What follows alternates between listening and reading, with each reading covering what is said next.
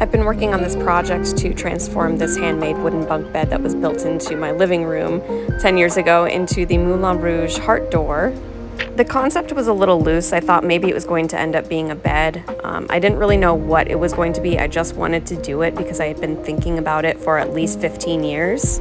So this is hello from a year later. I still don't consider this finished. There's quite a few different things that I want to do. And I still think it's kind of like an evolving idea of what it's going to, function as in the house. I think it turned out amazing. It's better than what I had in my head, and I just have so many awesome memories of building this thing over the past year with my Tio and just spending summer afternoons, drinking beer, listening to music, and making art. We rent our space out on Pure Space for photo shoots and things like that, so look us up if you're in Los Angeles.